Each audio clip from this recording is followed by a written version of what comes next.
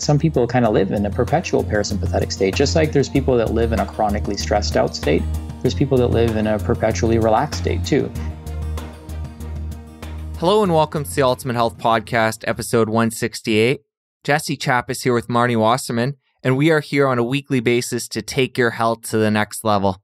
This week, our featured guest is Dr. Sachin Patel. He's a father, husband, philanthropist, coach, and international speaker. He founded the Living Proof Institute as part of his own personal transformation, and his philosophy is that the doctor of the future is the patient. He's actively doing whatever it takes to keep people out of the medical system by empowering them through education, self-care, and remapping their mindset. I have to say, Dr. Sachin is a very intelligent man, and we are so lucky to not only have had him on the podcast, but that he's also local. He's not too far away from us. He is in Ontario. So super amazing, but he also reaches people worldwide. And we had such a great conversation, guys. So excited for you to listen to this. Some of the highlights from our conversation are that you don't need protein, you need amino acids. The 3 things school didn't teach us. The quickest way to feel better is to change what you're thinking about. How miscommunication is a big source of stress. If you feel terrible when you wake up, your sleep probably sucked. So now let's get into things with Dr. Sachin Patel. Hi, Sachin. Welcome to the show. How are you today? Fantastic. Thanks for having me. So great to have you on the show, Sachin. And I can really relate to at least the early on part of your story where you were a chiropractor, you were working with athletes, you're doing a lot of soft tissue work. I think it was actually ART, which when I was in practice, that was a big part of what I was doing. But since then, you've had such a transition and things have come such a long way. And now you founded the Living Proof Institute. So let's take things back and start at the beginning of that story and share with the listeners how things have progressed over the years. Sure. So the thing that changed my life, I graduated from chiropractic school, New York Chiropractic College, specifically in 2004. I thought I found my dream job. I was working in a sports clinic in Cincinnati, Ohio, one of the top clinics in the state, and doing ART, working with elite athletes, Olympic athletes, marathon runners. People would come to me from all over the world to get help. And I was an associate for a practitioner, and she was fantastic. She was an amazing inspiration to me, and I thought I found my dream job. In 2006, she was actually asked to be on the news, being the owner of the clinic. She passed it on to me instead and said, Sachin, why don't you do this? And I jumped all over it. I was a couple of years into practice, so this was my ticket to, exploding the practice and serving more people and, having a bigger impact. So I jumped all over it. And the story that they did was about elbow pain. So we were helping people with ART, doing, soft tissue work on them, for those of you that don't know, and getting rid of their chronic elbow issues, despite them having surgeries and physiotherapy and things like that had failed in the past. The story aired, I remember it was on the 5 o'clock news, so around 5:20 it aired, and the phone just wouldn't stop ringing that evening. And all these people just kept calling and calling and calling. So here I am, excited. And then as these people started coming in, I wasn't so excited anymore because I didn't know how to help them. So we went from having elite athletes coming to see us in our waiting room, then that transitioned into really, really chronically unwell people, and of no fault of their own, because they had tried everything to their knowledge to get well. And for some reason, they saw that news report and found hope. Or what I probably realized in hindsight is they were just desperate and looking for answers. And something that they saw in that news report, influenced them to call our office. Out of all the people that called, only one person actually had elbow pain. And it was because she had rheumatoid arthritis. Like, no athletes called. Athletes, I guess, were out for a run during that period of time. And everyone else who was really sick was at home at that time. So as these people started pouring in, I really didn't know what to do with them. And, I'm a pretty high integrity guy in the sense that I don't like wasting people's time or money. So I didn't even promise them that I could help them. I just didn't know what to do with them. I didn't even know where to send them. That was the gut wrenching part. You can't help everybody. You kind of realize that as you mature as a clinician. But when you don't know where to send them, then you've just got to send them home to continue to suffer, essentially. My wife, Deepa, now at the time was a pharmacist and working as a pharmacist. So I would consult with her and be like, these people are coming in, all these medications, what can I do for them? And, her training didn't really provide an exit strategy for people on medications. They just, learned about the medications and the interactions, but not how to get people off the medications. So, she was really not of much help. And then I kind of gave up. I'm like, I don't know what to do with these people. I'm just going to tell them. I'm just going to be honest with them. And so what I realized is that, I encountered this huge barrier. And I realized that there's all these people out there, millions upon millions of people that are suffering. And the barrier that I had was, not knowing what to do and not even knowing where to turn. But then what happened was I started getting case studies from a clinician. His name is Dr. Ron Grisanti, and he would later become my mentor. And so his case studies that he was presenting were very similar to the clients that I was seeing in my office. And right around that time, he was offering a course, and I was part of the first graduating class. I took the course not knowing what would come of it. And I actually took it partly for myself too, because I was having my own fatigue and digestive issues. And as I was interviewing some of these chronically ill patients, like that's where a lot of their problems started, was with digestive issues and fatigue. That's how it started. And then it, snowballed into something more significant. So I'm like, man, if I ever get to that point, then there's really nothing that medicine can do to help me. So I need to find out what's going on now with myself, not necessarily thinking about changing careers or changing paths, but, just wanting to help myself and, kind of feeling that there's more that I could do for people. And signed up for the course, and I downloaded the intake form, and I instantly started giving it to all my chiropractic patients. After I started giving it to them, I realized when I got the forms back that many of them were dealing with chronic health issues that they never brought to my attention before, because they didn't even connect the two. They didn't connect their neck pain, perhaps to their digestive issues. And not to say that they're connected, even though they probably are to some variants, but more so they didn't even know that I could help them. So they wouldn't even bring it up to my attention. What I realized at that point is that I was already sitting on an active practice, right? I already had people that I could help using functional medicine, people that knew, like, and trusted me with other areas of their health. And so I took the course. I started applying a lot of teachings to myself, and it changed my life. My fatigue went away. I discovered I had a major gluten intolerance. I also discovered that I had yeast overgrowth. And I was like, man, this explains a lot. And I can only imagine how many other people have these things because, relative to most people, I was taking better care of myself. And so I really started by giving my patients the questionnaires, and the rest is history. Once I learned about how sick people were, no matter how they presented physically, and a lot of people had silent and invisible illnesses that they weren't telling anyone about because they'd just given up and learned to live with them. That was when the idea of branching off into functional medicine really birthed. I was being groomed actually to take over the clinic that I was working for. So it was a tough decision when I had to turn down that offer and go in a completely different direction. But since then, I really haven't looked back, and it's been transformative for me. It's been transformative in the application with my family, and then, of course, my patients as well. What would you say was the most common thread amongst all these people and their intake forms coming back? Like, what was the number one thing? Digestive issues. Okay, interesting. So what was some of the starting points for a lot of people with that? Like, that's such a big one, right? The digestion going from the upper body to the lower body. And, people don't even know that it's not just about what you're eating. It's all these other things that are impacting their life. Yeah. So when somebody comes into our office, we don't just pay attention to what they're eating, because typically at this point, with all the information out there, most people, despite what they might think, if you're making a concerted effort, you're probably eating relatively healthy. There might be some nuances, but most people who are seeking this type of care have usually tried various diets at this point. What we find is often overlooked is blind spots that these people have, and blind spots in the sense that they wouldn't even know to look for these things. And what we find that a lot of people have are stealth infections. And these are infections that kind of go below the radar. Sometimes we can pick them up from sexual partners. Sometimes we can pick them up from our pets. We can pick them up on vacation.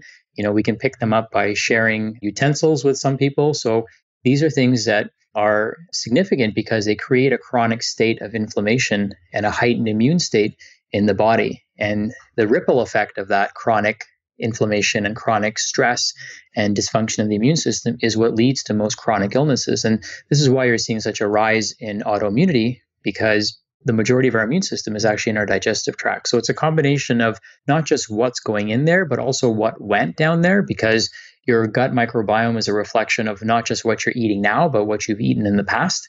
The variety and variance of your diet. Some people kind of eat the same things over and over again, so they feed the same microbes over and over again. And then the other thing that we see quite often is not just what people eat can be a problem, but how they eat can be a problem. And this is where we discuss with patients, more specifically, what are not just what you're eating, but how are you eating? Are you chewing your food? Are you relaxed? Are you stressed out? A lot of moms are, grabbing a bite as they're feeding their children, and they're just running around without actually being conscious and being mindful of what they're eating, despite the fact that they're eating healthy. Even unhealthy food, if it's undigested, creates problems in the body. Let's dig into that a little bit deeper, because oftentimes on the show, we're talking about what to eat, different diets. And I think by now our listeners have a pretty good idea of a lot of places that they can at least experiment when it comes to diet. But how to eat is a whole nother beast. And you've kind of touched on it quickly there, but let's dig into this in a little bit more depth and talk about, say somebody's sitting down, or even before they go and sit down and have the meal, what are some things to consider for optimal digestion? Sure. So the principles that we use are choose. So you got to choose the right foods that are right for your goals, right? So sometimes people will eat what their personal trainer is eating, and that person might have completely different body composition goals. They might have completely different physical goals, like what they actually want to do with their body. They might have completely different goals with how they spend their time, right? First, we have to align our nutritional plan, whatever that might be, whether it's vegan, vegetarian, ketogenic, but the main thing is whatever we're eating, it has to digest. So when somebody's chronically ill, generally we tend to find that really dense foods create problems for them. So if somebody has poor health, it's almost guaranteed they have poor digestion, because everything's connected. So you can't have great digestive function and poor health. The two are incompatible with each other. So if there's a decreased digestive function, then we want to give people foods that are easy for them to digest. And so some things that are easy to digest are plant foods. Proteins, whether they come from plants or animals, can be very dense in terms of how much energy is required to digest them, right? It takes a lot of energy to digest protein, because it takes a lot of energy to make stomach acid. Your stomach acid is 1,000,000 times more acidic than your blood. So the production of stomach acid requires immense amounts of metabolic energy. And so if somebody's got low systemic energy at a conscious level, guess what? Their stomach acid production is probably low as well. When somebody says, I need protein in my diet, you actually don't need protein. What you need is amino acids.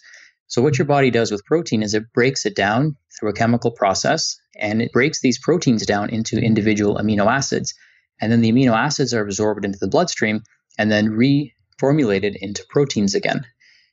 When we consume proteins and they don't digest properly because perhaps we're making inadequate amounts of stomach acid, what you end up with is undigested proteins, which then later putrefy in the digestive system. So a physical sign of protein putrefaction is a stool with a strong odor. Your stool should be relatively odorless, because there shouldn't be rancid fats and putrefying proteins in there. When spinach goes bad, it doesn't have a smell, right? When kale goes bad, it doesn't have a strong odor to it. When an apple goes bad, it doesn't have a strong smell to it. So plant foods don't produce this putrefying and rancidifying effect, if you know what I mean. And so when we're not digesting our fats and proteins properly, our bowel movements will have a stronger odor. So that's one of the quick ways for people to tell if they have strong, healthy digestion. The other thing with proteins is that the immune system can only react to a protein, which means that an amino acid cannot initiate an immune response. So if amino acids get into the bloodstream, which they should, there's no immune reaction or autoimmune reaction taking place. But if an undigested protein from, let's say, eggs or whatever that food might be, nuts or seeds, gets into the bloodstream, then that creates more of a problem for people. And the immune system is designed to respond to foreign proteins. And then this creates this corresponding systemic immune response that takes place. And that's where a lot of autoimmunity actually starts. So, for so many people who are dealing with autoimmune issues, which is, as you said, very common these days, is it enough to just find certain supplements? What's the best approach? Is it elimination diets? I know it's going to be so individual, but someone who's listening to this and feeling like, oh my gosh, that's me. What's a good starting point for them to start to address this differently? And I'm guessing, I know chewing the food is really important because you need to break it down small enough to get into the body. But is there any other supplementary things that could aid with this? The best thing to start your health journey is to really understand what is the end game. The end game isn't that people want better digestion. What the end game is they want better health. So what is the key controlling and contributing factor to your health is your happiness. So first and foremost, we have to find out what makes people happy, because what makes them happy will make them healthy. What makes people unhappy is what makes them sick. So happiness is the ultimate goal when it comes to living a meaningful life, when it comes to living a long life. And happiness is one of the main things that's missing, especially in people who have chronic illness. So not to say that unhappiness caused it, because it could be a stealth infection that caused it that they picked up in Cuba. But a lot of people we find aren't doing things on a daily basis that make them happy. So the key with autoimmunity is that, yes, the body creates antibodies, but the way the body signals antibodies is through what are called cytokines. Cytokines are essentially messengers of inflammation. So imagine you're at a party and there's 50 bouncers at the party. Usually that's not a problem. They're just kind of making sure everything's under control.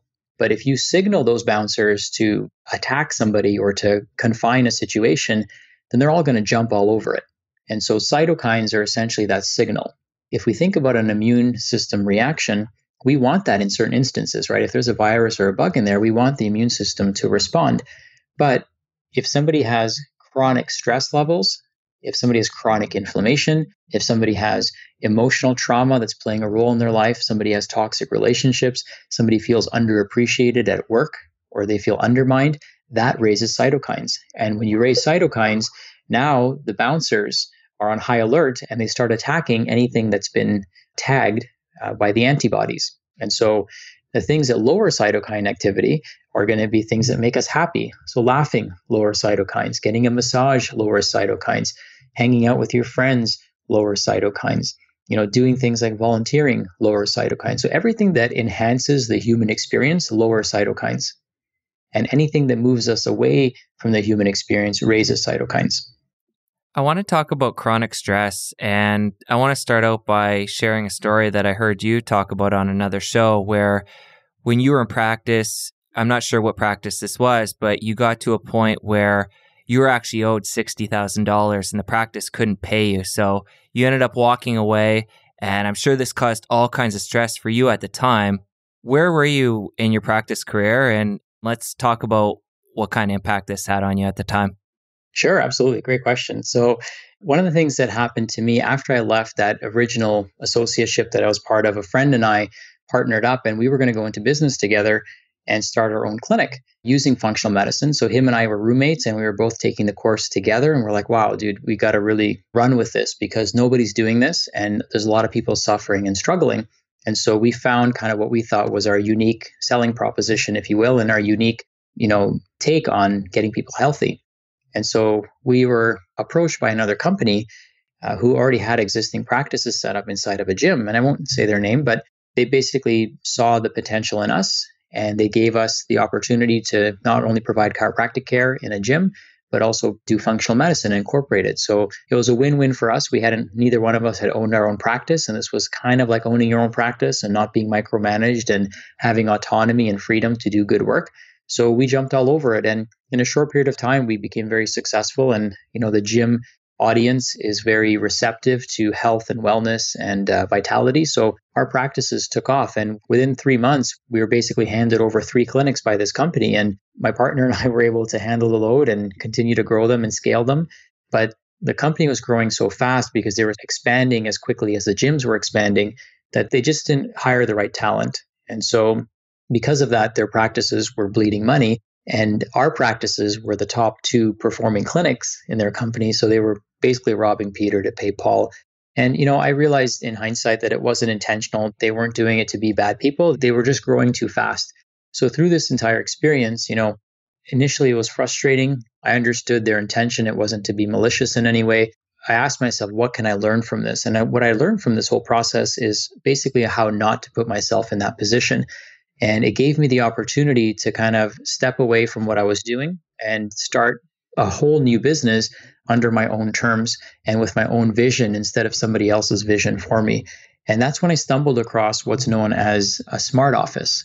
And a smart office is fantastic for functional medicine practitioners because we don't need any fancy equipment. We don't need any fancy chairs or tables or anything like that. And all of our testing is basically outsourced to labs. All we needed was a desk to consult patients with. And this allowed me to operate very, very autonomously with an extremely low, very smart overhead. With $1,000 a month, I had a front desk person answering the phone for me and the other businesses that were there.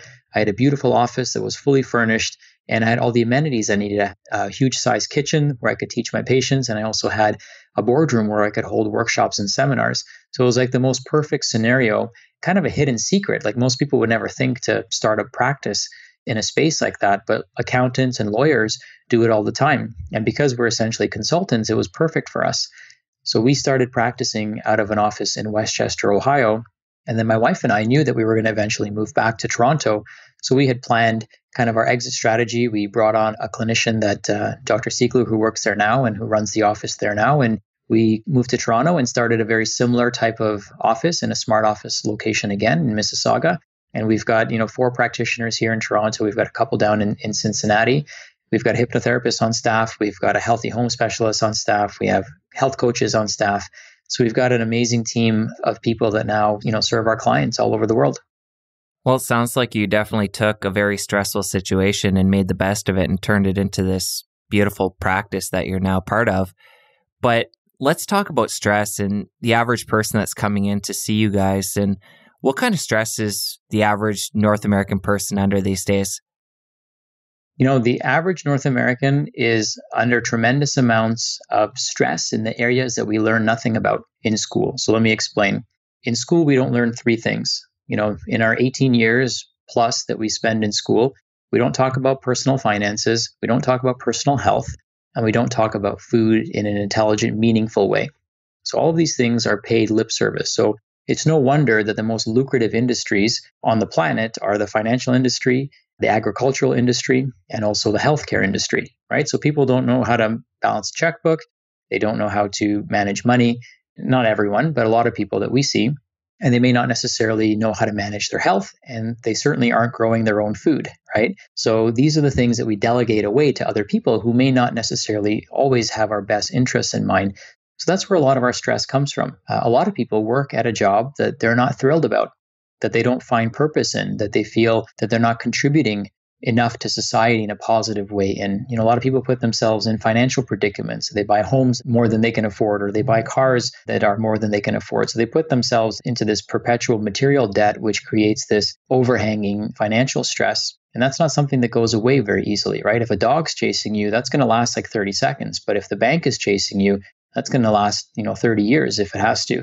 So that's an area that we see a lot of people stressed out in. There's a lot of confusion that people have around nutrition, and a lot of our foods are stressful and inflammatory on our bodies. If people are eating foods that are sprayed with all kinds of chemicals, then that can be a problem as well. So I think a lot of stress comes from confusion, a lack of awareness, and delegating the most important assets that we have to other people. We're going to take a quick break from the show with Sachin to give a shout out to our show sponsor, Sun Warrior. And today I want to talk about the Soul Good protein bars. These come in handy when you're in a pinch, between meals, that hunger hits. I know for me, they're great to have in my backpack, in my desk drawer. I've even been known to have 2 at a time. They just hit the spot. They're gluten-free. They are vegan. Just such a fantastic punch of protein in the middle of the day when you need it. Also, Sun Warrior has a brand new series called The Vegan Vigilante featuring Jason Robel, who was on our show back on episodes 11 and 90.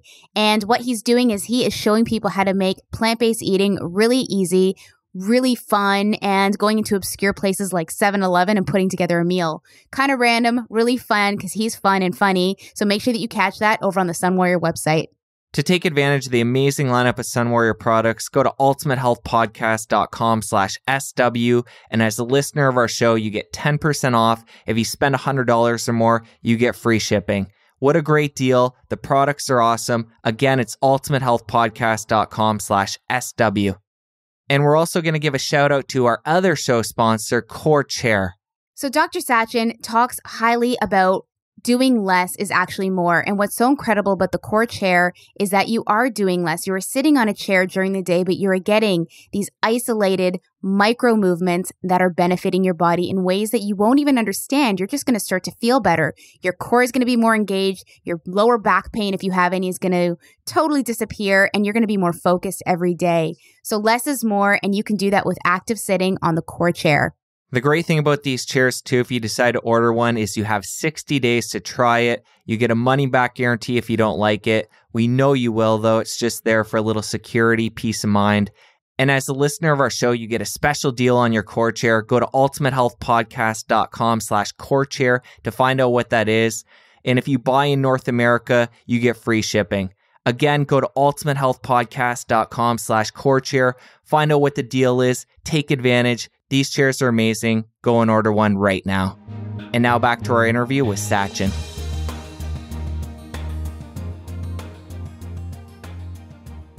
And let's talk about the impact of stress specifically on the vagus nerve.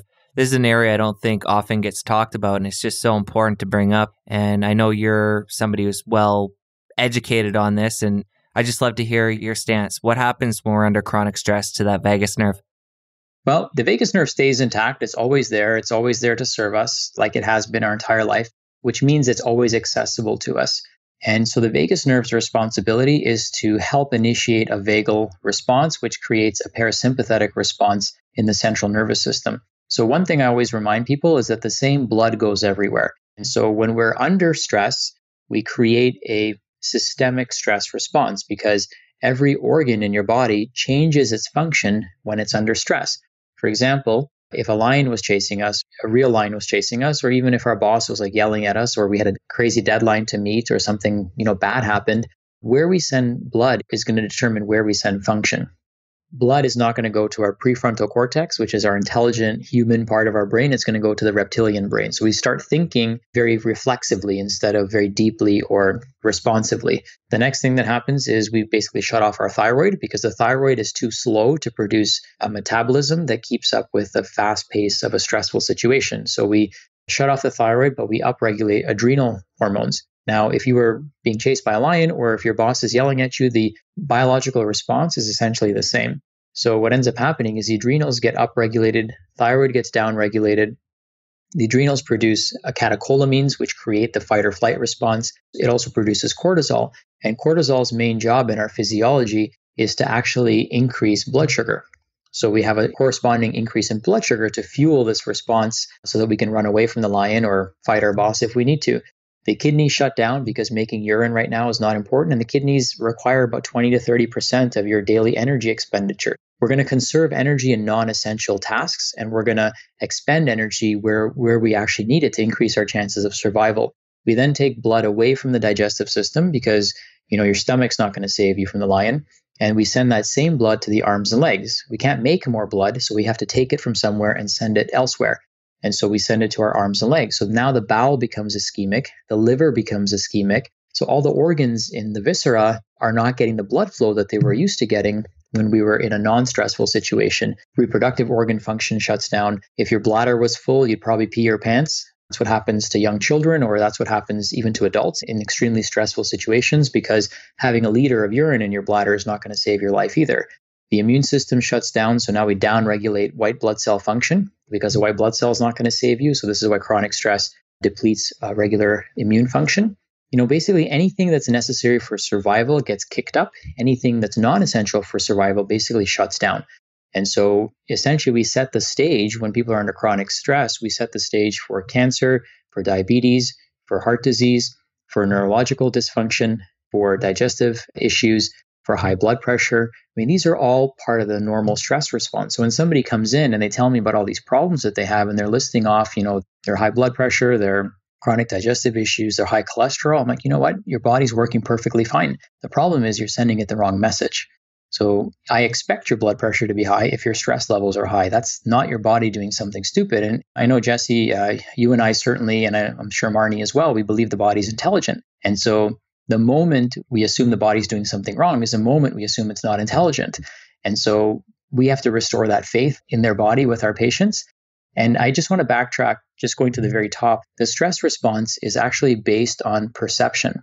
If we go all the way to what happened before this response actually took place, all of our sensory input goes into a part of our brain called the amygdala.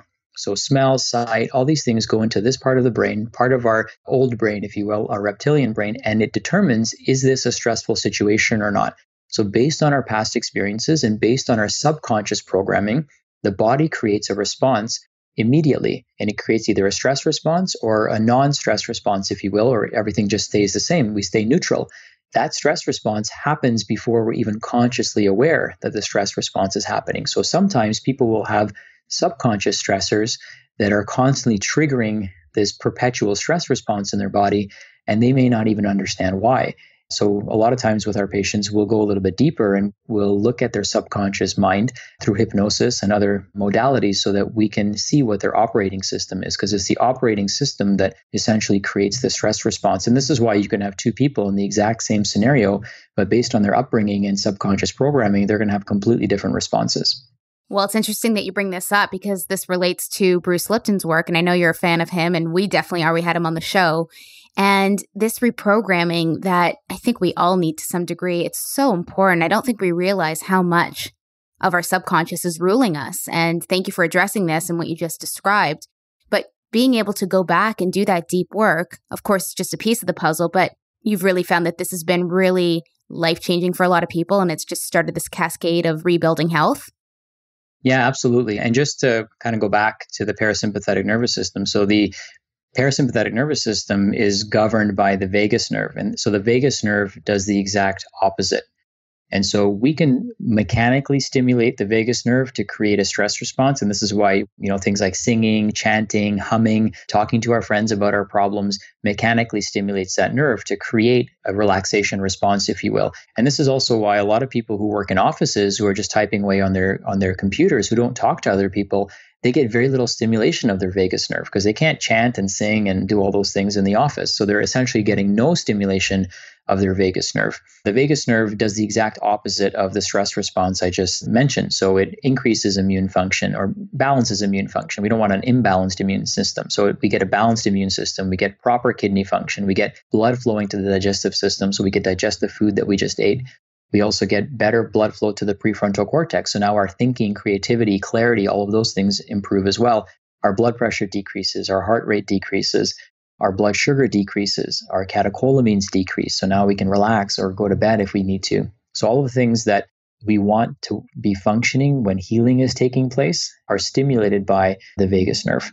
It's amazing how stimulating one nerve can have such a deep impact on every cell in the body, essentially, because remember, the same blood goes everywhere. So I can't send a specific signal to just one part of the body, although certain parts of the body have specific receptors, and that's how the body controls for that. But there's a systemic response that takes place. So we get relaxation in every organ and healing in every organ in our body, because there'll never be a scenario where one organ is healing under a certain circumstance and the other one is being destroyed, right? The way the body works intelligently is if one thing's healing, everything's healing. If one thing is dying, everything else is dying at a different pace. What we found is that even if you're meditating, you might be meditating for half an hour a day, but what's happening the rest of the day, right? That subconscious is still there. For some people, they have a hard time meditating because the subconscious needs to be reprogrammed. And the things that they don't want to think about keep coming up in their life or keep coming up in their meditation or their thoughts. So it's hard for them to quiet their mind. People don't complain when they're meditating that I can't keep my mind from thinking of positive things. Usually they can't keep their mind of thinking of negative things, right? The stressors that are going on in their life. And a lot of that comes from perception. So digging into the subconscious a little more here, how does somebody go about assessing in a simple way where they're at with their subconscious? And what are some different tools we can use to start reprogramming that in a positive way? Yeah, great question. So a lot of this can be what we call unconscious incompetence. So the person might not even know that they have a problem. But, like Marni said, we probably all need some work there. So for somebody who's struggling or challenged with their health, or even somebody who's relatively healthy, like you guys, who wants to take things to the next level, we're always our worst enemy, whether it's getting sick or whether it's making amazing strides in progress, right? We always have limiting beliefs, and these limiting beliefs are usually subconsciously programmed. So I like going here with any type of client that I work with, whether they're perfectly healthy for most regards or whether they have chronic illness, because what we do, or this process, doesn't just help unwell people get well, it helps everyone take wherever their health is to the next level. And so we like to explore that with all of our clients as long as they're receptive and open to it. And what we found is that a way that they can start monitoring this is through something called heart rate variability. So we use something called HeartMath, which is a Bluetooth device. They just came out with a new one, so now you can use it with Android. If you have the old one, it plugs right into your iPhone, or you can get a handheld device. And this measures your heart rate variability. So let's say your heart rate is 80 beats per minute. Well, in between each of those 80 beats, there's a slight variability. And so what HRV measures is it measures the amount of variability in between each beat. If your variability is erratic and all over the place, so some beats are 75 seconds, some beats are 95 seconds. That's usually an indication of some sort of stressor on the body. So that means the sympathetic nervous system is activated. When you go into a pattern that's called coherence, you have a very even beat. So the beats are 79, 80, 81, like within a very tight range. That means you're in a coherence pattern. And when you're in a coherence pattern, that usually means that you're in a parasympathetic state. So a couple things that people can do, they can, put this device at their desk at work and they could just plug it in for 3 to 5 minutes, get themselves into a parasympathetic state and kind of do an honest self-assessment of how they feel. And the machine will give them instant neurofeedback, or the app on their phone will give them instant neurofeedback so they can see how they're responding. Now, you have instant neurofeedback, so you can also entertain thoughts. You can think about certain things, certain ideas, certain concepts, certain projects, certain people. And if your heart rate variability starts changing, then you start to get an indication of what your body likes and what it doesn't like. So it's the closest thing that you can do to talking to your subconscious mind, is using the heart rate variability and that neurofeedback to really tell you what your body likes and what it doesn't like, and who it likes and who it doesn't like. So it's kind of interesting, actually, how you can use that. You can use it very clinically, or you can kind of use it spiritually as well, because when things are misaligned, we call it a gut feeling. But when things are misaligned emotionally, then it'll show up in our body and it'll show up in the heart rate variability as well. Marni and I actually have the hardware. I got it for her birthday, I think, 2-3 years ago. And to be honest, I've used it on and off over time, but I've never really stuck with it. And when I get done using it, I'll use it for maybe 5 or 10 minutes at a time. And I'll get in coherence, like you said. I don't know if I'm getting anything lasting out of doing the practice. So is there something I should be aiming for when I'm doing it? Obviously, you want to be in coherence, but how can I step it up and really get the most out of that time? Well, consistency is important, but here's what I think. I think it's a great tool to create awareness. You don't have to use it every single day. You're probably unique in the sense that you probably don't have the same stressors that some of our clients might.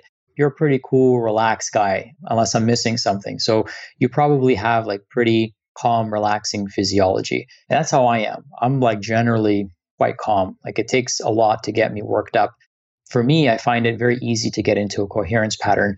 My wife, on the other hand, finds it a little bit more challenging because she's wired a little bit differently. But what we did with her in realizing that is that just because you do heart math for 5 minutes, that's just a very small percentage of your day.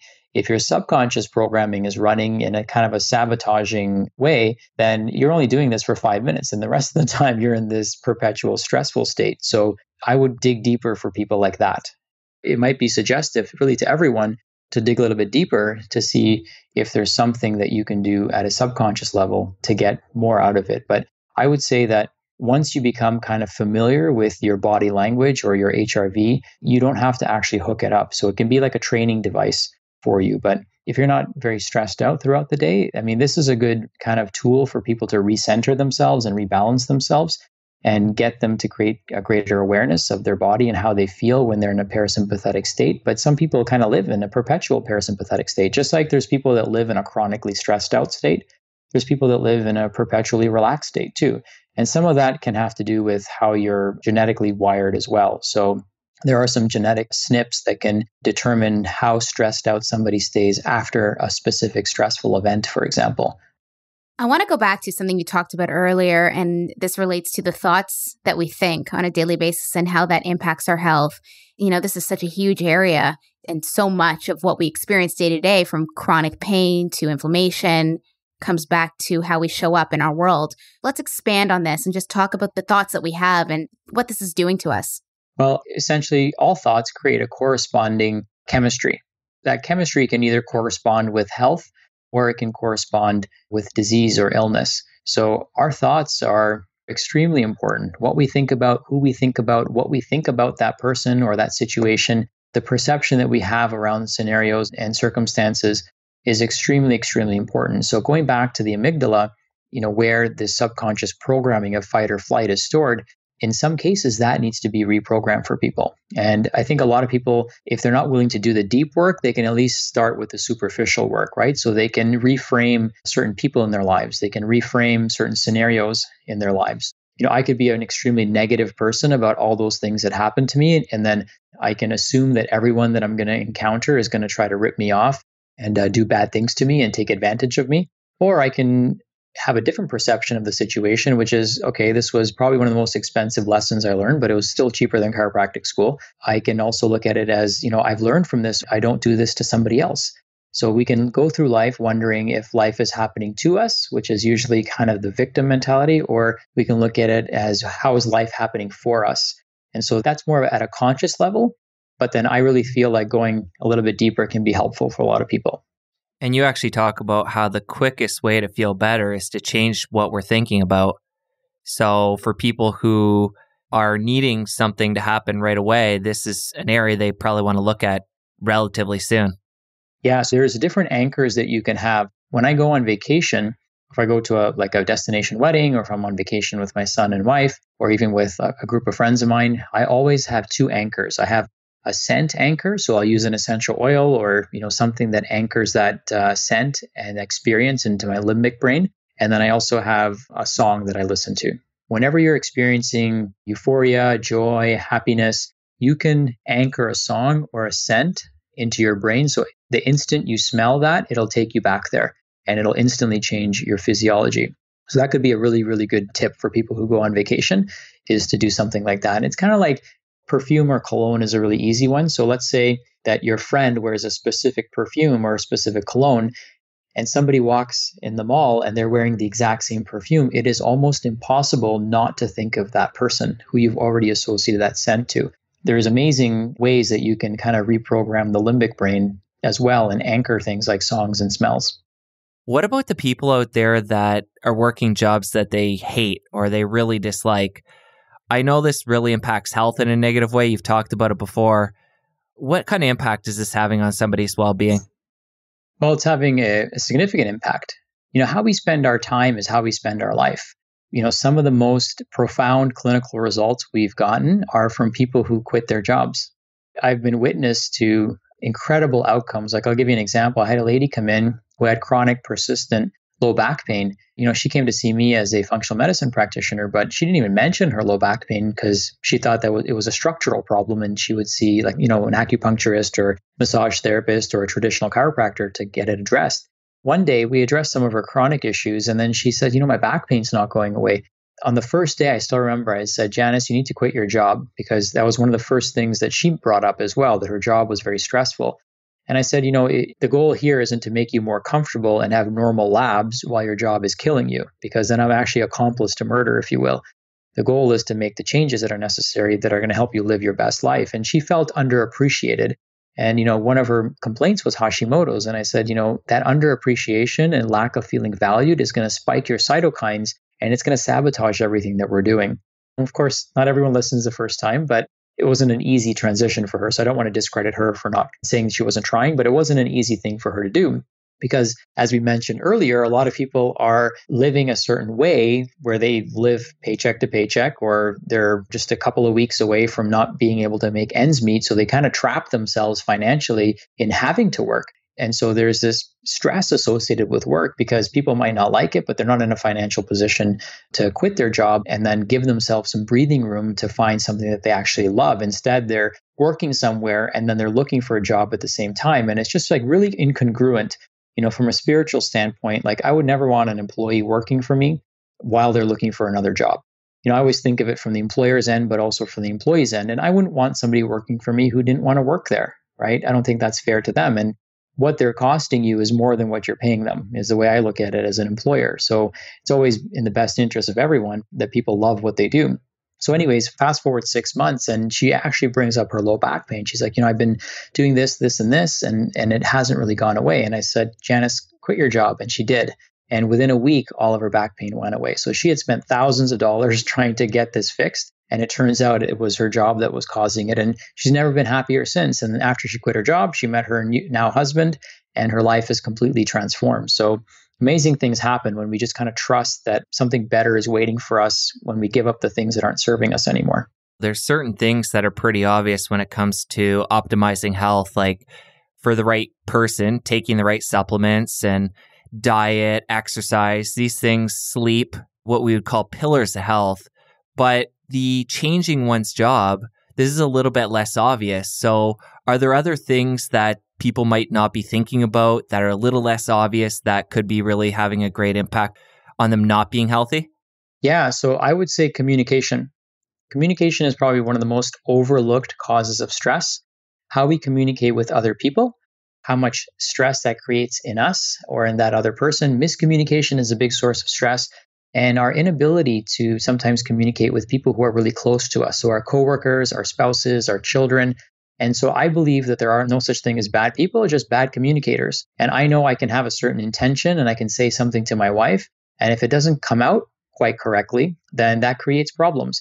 So we learned something called the DISC personality profile. And so there's 4 personality profiles that need to be taken into consideration. There's the D, the I, the S, and the C. And I'm a D and an I. So Ds are dominant. They're very direct.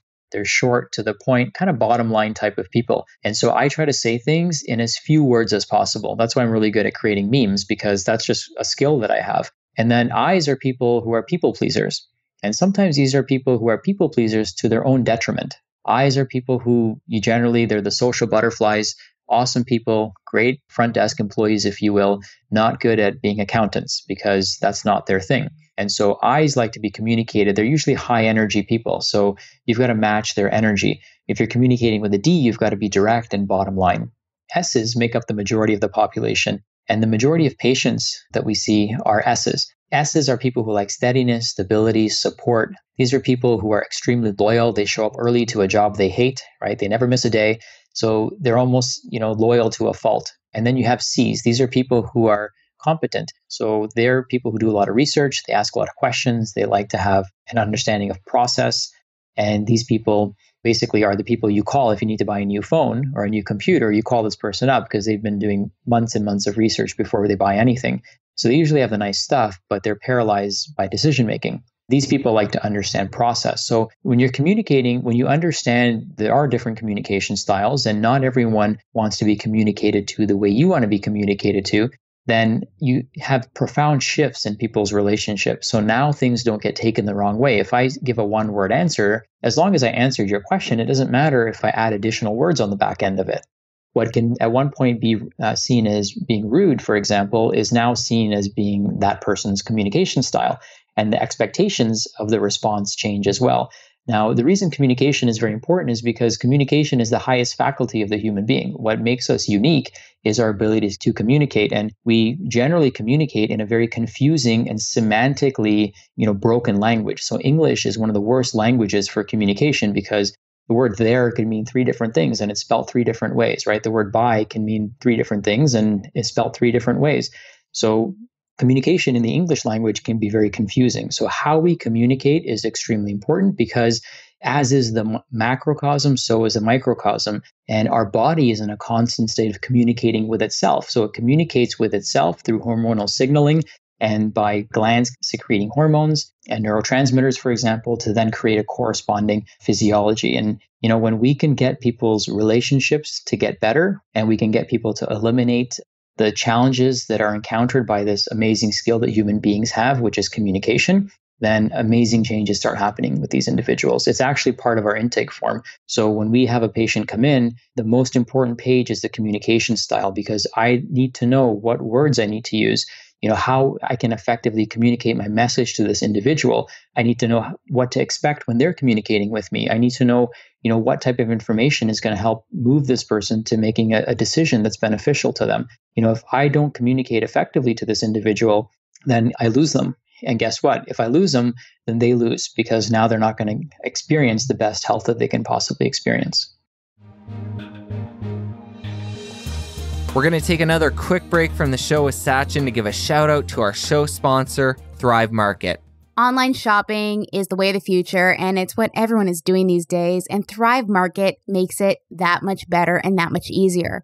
What's so incredible about Thrive Market is that you can shop online by all your favorite health food categories, whether that's paleo, grain-free, superfoods, and you're going to find pages and pages of products that fit within your paradigm. You can just load up your cart and order them right to your door.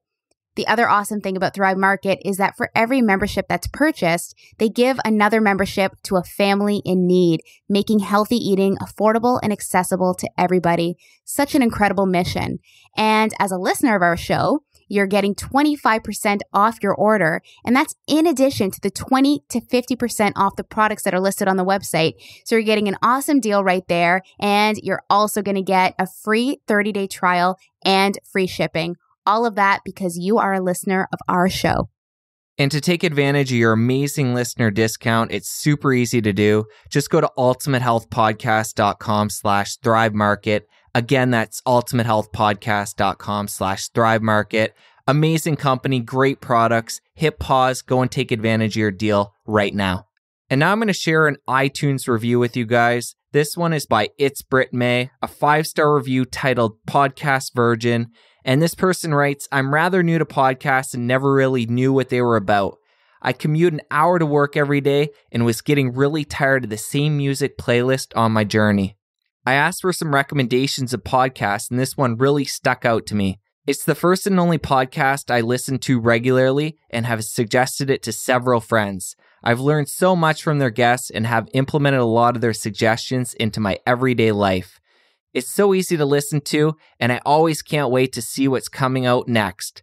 Thank you so much for these kind words. We really appreciate it. For everybody that's taken the time to leave a review, Marni and I read each and every one. We really, really appreciate it, guys. Thank you for taking the time to do so. And if you haven't left us a review yet, make sure that you go ahead and do so right now. ultimatehealthpodcast.com/iTunes. We love each and every one of them. Thank you guys so much. And now back to our show with Sachin.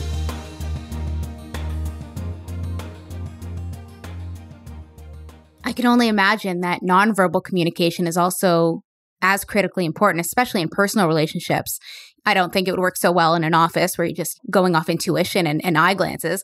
But with someone at home, is this something that you've looked into as well? Just the communication between people without speaking. And I know you're big on body language and hugs and all that kind of stuff. So let's talk about that and the role in health. Yeah, absolutely. Great question. I wasn't expecting that, but I like that. I like the way you're thinking. So I'll give you an example with my wife. The first language is actually our frequency. So when a child is born, for example, they can barely see. So they can't always role model what we're doing, but they can feel our energy. So kind of getting spiritual woo-woo here maybe for some people, but we all have a frequency that we vibrate at, and our emotions are part of that frequency. So my wife, for example, would try to put my son to sleep, and he would never fall asleep. He'd have a very hard time falling asleep with her because she would be in bed wondering about all the stuff that she has to do when my son is finally dozes off. So she would have kind of a communication mismatch. So on the outside world, she's telling him go to sleep, but on the inside and how her body is basically chemically creating a response and frequency is that of stress and anxiety, if you will, or certainly not sleep. And then I would put my son to sleep and I would just fall asleep, and we would both fall asleep together. And she's like, how'd you do that? I'm like, it's because I'm not thinking about not sleeping. All I'm thinking about is sleeping. And so I vibrate at that frequency, and he then resonates at a corresponding frequency. The other language is nonverbal. So once we kind of get past that, then we have to be very conscious that our verbal communication and our energetic communication and our body language all correspond with each other. So sometimes parents, and this happens at a very young age, children are much more perceptive to this. They can't necessarily communicate back to us what they're feeling because they may not be able to speak just yet, but they're very receptive. Their antennas are very receptive to this. If you tell a child not to do something, but you're doing it yourself, there's an energetic and verbal mismatch. If you tell someone not to do something while you're doing it, right? So if you're telling someone, hey, don't smoke while you're smoking, then there's a visual mismatch. So human beings are really, really good. We have something called mirror neurons. We're really, really good at mirroring somebody's physical, their facial language, their body language. And what happens is if we were to have a fake body language, if you will, or a non-corresponding signal, we're really sending other people around us a mixed message. So I hope that all makes sense. There's just misalignment in what we're saying, how we're physically behaving, and then what actually we're thinking and the frequency that we're vibrating at. So communication has to be congruent at all three of those levels. Now that makes perfect sense. And I think a lot of people just aren't necessarily aware, just like your wife, she's lying there thinking, I don't get it. I'm trying to tell him to go to sleep. But until you kind of step back and realize that energetically, like what is she feeling? What's going on in that moment? As a result of talking about this, hopefully people really start to pay attention to, are they aligning what they're saying or what they're doing with what they're believing. So thank you for that. Sachin, last time we were together relatively recently, we were at Jen Pike's women's wellness event, and you were telling me about a new diet you were experimenting with at the time that was a really high fruit diet. Is this something you're still playing with? What have the results been so far? Last night was 8 weeks. So I've maintained what I call the low protein, high antioxidant diet. Just to give people some background, I'm for the most part vegetarian. So like 98% of my diet is plant-based. And then there's a small percentage and occasional intake of animal protein, but very, very small amount. And that's just part of it is cultural and religious. So there's that component to it. And then, some of it's spiritual as well. And there's nothing wrong with either way. So I don't judge anyone. This is my personal belief. But recently I came across this idea of a high fruit, low protein diet. And protein is essentially the only thing our immune system can react to. So the immune system can't react to fats. It can't react to carbohydrates. It can only react to proteins. And there's a huge prevalence of autoimmunity going on. And the idea that most people have when they're vegans or vegetarians is this misconception that we need lots and lots of protein. So what do vegetarians do? They eat a lot of legumes, nuts, seeds, beans, things that can be problematic for digestion and things that can irritate the gut lining. So then when somebody says, hey, I'm vegetarian or vegan, and they get blood work done and they have all these nutrient deficiencies, is it because they're vegetarian or vegan, or is it because they're eating foods that are difficult to digest because they're trying to overcompensate and get tons and tons of protein? What I discovered is that diet and digestion is really about efficiency. And so you're not what you eat, you are what you digest and absorb. And foods, no matter how healthy or organic they are, if they're not digested properly, they create basically a toxic sludge in your body. So think about foods and how they smell when they rot. So proteins usually have a very strong odor. Like if you ever leave a protein shake in your gym bag for a couple of days, like it stinks when you open it up. If you were to leave a vegetable smoothie or a fruit smoothie, it would probably have a fermented odor, but it wouldn't stink like a protein shake because proteins putrefy. And so one of the most difficult types of macros to digest are actually proteins. Proteins require a lot of energy for them to be digested because of the production of stomach acid that's required.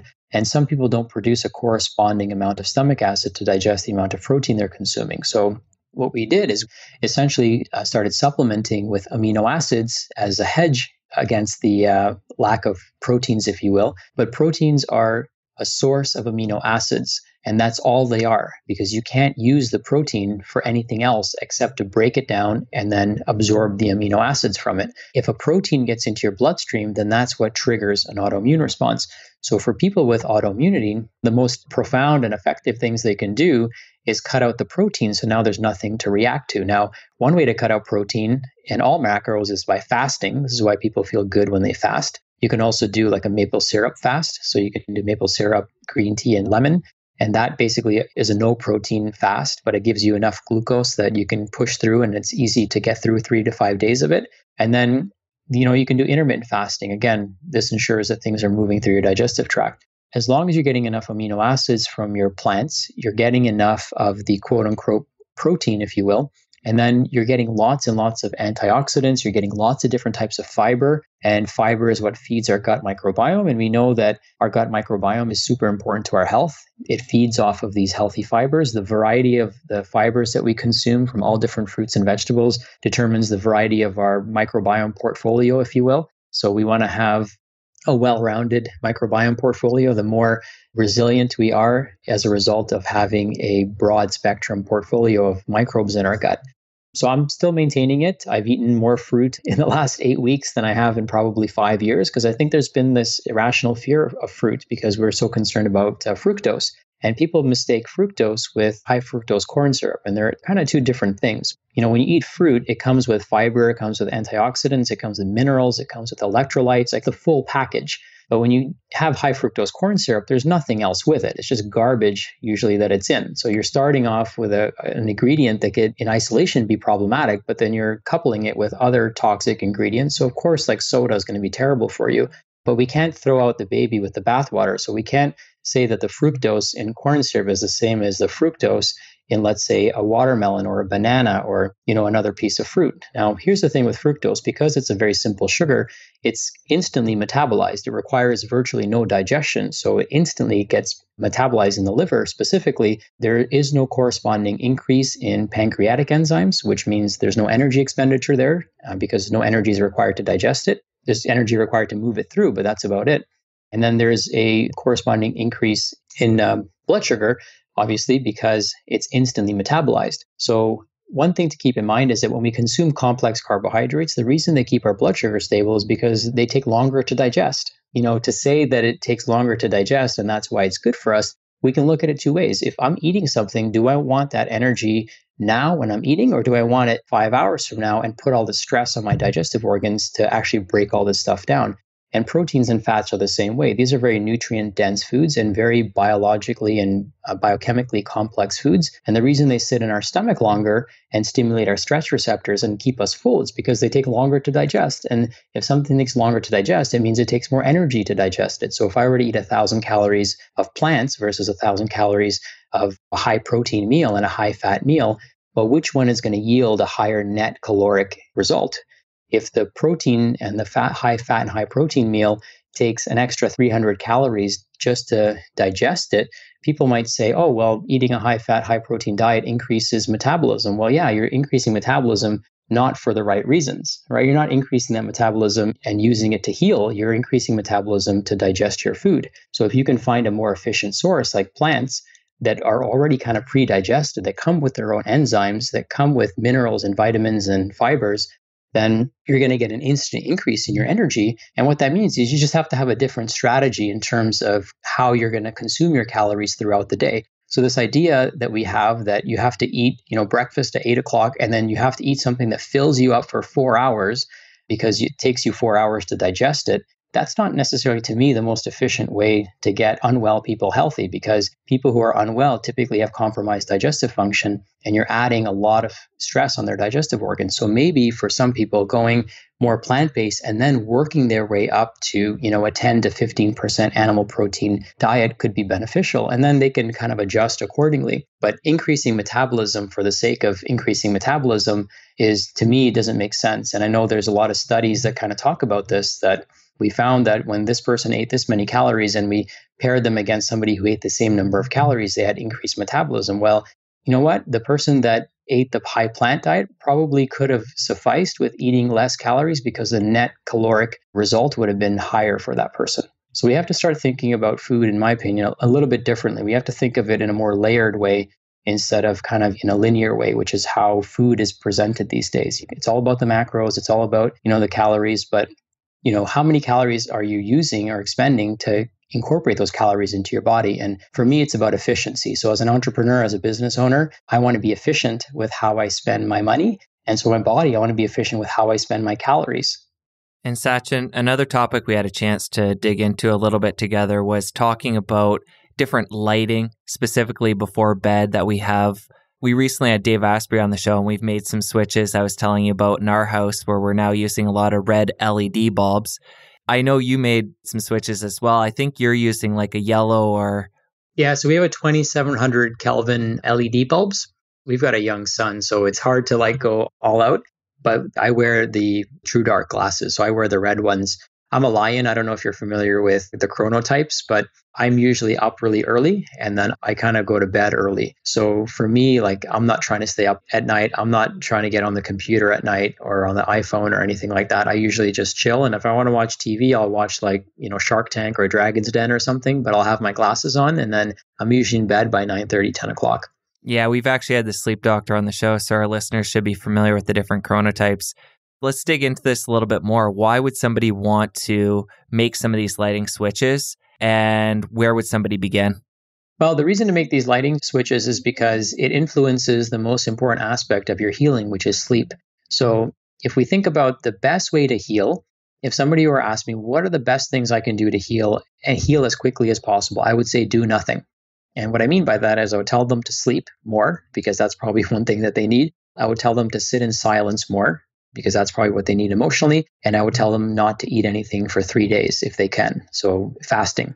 So doing nothing is actually the most profound way to shift your health in the shortest period of time. Of course, that's not realistic for everyone, but since we're talking about sleep, sleep is your most important healing tool. And, that's why we prioritize sleep. If somebody's not sleeping, they're not healing. And if they're not healing, they're not getting results. And everything else you're doing is essentially managing bad sleep and bad healing patterns. Sleep is important for the immune system. It's when our body heals and repairs. And so imagine trying to get a mechanic to work on your car while you're driving it. Right? It just doesn't work that way. So the body heals and repairs while we're sleeping. The brain actually, interestingly enough, the brain actually shrinks and then it kind of cleans itself out while we're sleeping and then it kind of expands back up again. So the size of the sulcuses and gyri in our brain change while we're sleeping. So there's important things that happen in the brain for healing to take place. And sleeping is probably one of the most parasympathetic things that you can do. So it's important that we get into that nightly state of being parasympathetic so that our body can heal and regenerate itself. And sleep, spills into other areas. So if somebody has low energy, we don't want to give them caffeine or we don't want to give them even supplements that help increase energy. Chances are they're not sleeping well. And just an important question to kind of throw out there, we'll find clients say this, and you might find this too, is when we ask people, how's your sleep? Their response will be, oh, my sleep is great. And then we'll ask them the second layer to that question, which is, how do you feel when you wake up? Oh, I feel terrible when I wake up. I'm tired, I'm groggy, I'm foggy, I'm stiff. Well, your sleep probably sucks then. So you have to ask that second question. So you can even skip the first question and say, how do you feel when you wake up in the morning? And then kind of work backwards from there. But sleep is just super critical. It's super easy. I mean, what's easier than closing your eyes and going to bed? Thinking about the things that impact our sleep, stress impacts our sleep, relationships impact our sleep, work can impact our sleep in a positive and negative way. If you got a big promotion coming up and you're interviewing with the boss tomorrow, I mean, that can keep us up and keep us anxious. Certain foods that have caffeine in them can stimulate us and keep us up at night. So if you're going to prioritize anything on your journey, prioritize your sleep. And one of my hacks personally is my son loves when I put him to sleep. And so 3 to 4 nights out of the week, I'll put him to bed and I'll just crash with him at 8:30. So that gives me an extra couple of hours. And I find that when I do that, I wake up earlier, I wake up more refreshed, and I get a 3-hour head start on everyone else because I'm up at 5 and, he wakes up around 7:30, 8-ish. So I'm able to, get some work done and be much more productive. So Sachin, other than getting to bed early on those nights, you have your true dark glasses, you've made some switches of different light bulbs so you're not impacting your melatonin production. What are some of the other things you're doing to wind down at the end of the day to have a even better sleep? Sure. So I use a pulse electromagnetic field mat on my bed. It basically increases microcirculation throughout your body, so it promotes like systemic healing throughout the body. So I lay on that for 20 minutes. It's a passive therapy, and I usually fall asleep within 5 to 10 minutes. So the mat runs its cycle for 20 minutes. I do that first thing in the morning, and I do it right before I go to bed.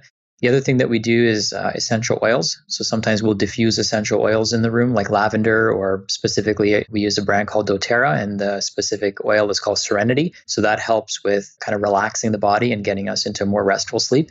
And, just shout out to Dave Asprey. One of the things that I've been doing recently that I found has helped is I've been taking sleep mode. So that's liposomal melatonin, and there's a few other things in there that help promote deeper relaxation. And I found that for me, that's made a bigger difference because I used to wake up around 2 and I'd be able to fall back asleep, no problem. But now I'm sleeping completely through the night, which is very welcome for me. I am one to wake up at 3, 4 and not be able to get back to sleep. So that might be something I need. Yeah, try it out.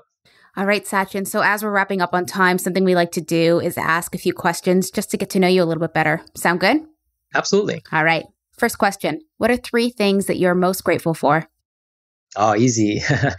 My wife, my son, my parents, and my team members in my practice. Those are the things that show up most often in my gratitude journal every day. What is the biggest misconception people have about you? Oh, wow. I would say people are intimidated by me because I'm very direct and to the point. Again, going back to communication styles, I don't mean anything offensive. I just say what needs to be said. And people who don't know communication styles can sometimes find that intimidating. So I've been told that I'm intimidating, but you guys know me. I'm a pretty calm, collected guy. Very down to earth. So what is 180 you have taken in your health routine over the years? Probably the biggest 180 for me is cutting out gluten. That was a big part of my diet growing up. For breakfast, we'd have cereal. For lunch, I had a peanut butter sandwich. My friends used to make fun of me. I had a peanut butter sandwich every day, like throughout my entire life. And then for dinner, we would have, flatbread and vegetables. But I was tested by 4 different labs because I was in denial about, having to cut out gluten from my life because it was just such a staple in a Indian vegetarian diet. And you didn't have many options because anytime you would have the vegetables, there'd have to be some sort of corresponding, delivery agent, being the flatbread in this case, or, if you had a sandwich, well, back in the day, we didn't have gluten-free. We didn't even know about gluten-free, but you would be eating all this wheat. So for me, that was the biggest thing that I've found in terms of impact on my health. What are you most excited about right now? Great question. So the thing I'm most excited about is our living proof vision. And I just see an amazing opportunity for, this vitalistic form of healthcare to come out and really impact a lot of lives. I'm excited for, the technology that exists that allows us to, do podcasts like this and reach, hundreds, thousands, eventually millions of people with a message of self-empowerment and self-care. I'm really stoked at the possibility of franchising our business because I know that it'll help a lot of people, feel their best again. What is your favorite snack on the go? My favorite snack is roasted seaweed. All right. Is there a certain brand you like? We just buy the big one, the bulk package from Costco. I demolish that stuff. So the brand that we get is actually the Kirkland brand. Okay, nice. So Sachin, you've dropped so much knowledge on this interview, so many things for our listeners to take away, apply to their healthy routine. But what is one takeaway the listeners can apply right away, right after they're done listening, into their healthy routine? I think the one thing that everything starts with is pursuing happiness and trusting your body. If you can do those 2 things, it's a big shift in somebody's paradigm, because we're convinced that our body is broken and it doesn't know what it's doing and it's unintelligent. That's kind of the entire message of our marketing system for the allopathic system. Not to say that everyone believes that, but that's how it's marketed. And the other thing is, what you truly believe determines the decisions that you make. So if you truly believe your body can heal and you trust that it can heal, then you will change your diet. You will change your perception. You will change your relationships. You will quit your job if you believe that it's killing you, right? So until we deeply, truly believe, we don't really change our behavior. So there has to be a deep belief. And sometimes that has to occur at a subconscious level because our belief system is broken and that belief system is formed between the age of 0 and 7. So it's really not our fault as adults if we have broken patterns, and they come from a time in our lives where we had no control. And chances are our parents didn't have podcasts like this to listen to become even conscious of the impact that the words that they use, the actions that they take, the ways they express themselves, they probably had no idea how this would impact us as adults.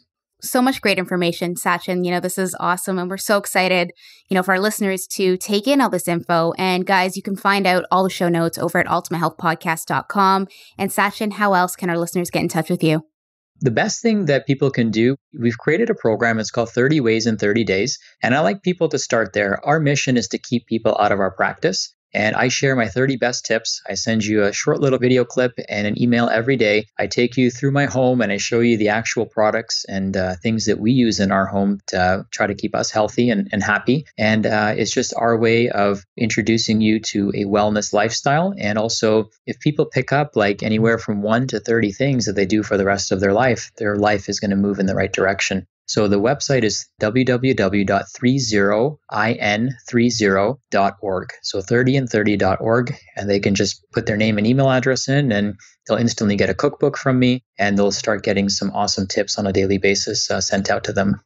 All right, Sachin, we're going to link that up in the show notes. Again, ultimatehealthpodcast.com. I just want to thank you so much for your time. This interview, we just got into so many different things and went really deep, and I'm sure there's definitely a round 2 we're going to have down the line because honestly, we could just keep chatting with you. So just thank you so much.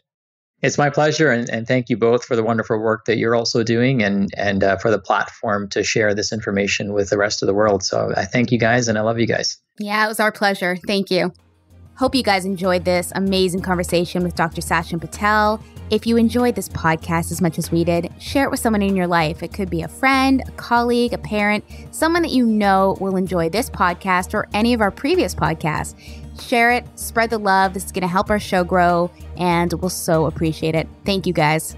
Thank you guys for helping spread the word. And And I want to give a shout out to our engineer and editor, Jason Sanderson at podcasttech.com. He does such a great job putting our episodes together. Thank you. And just want to say, have a fantastic week, you guys. We'll talk soon. Take care.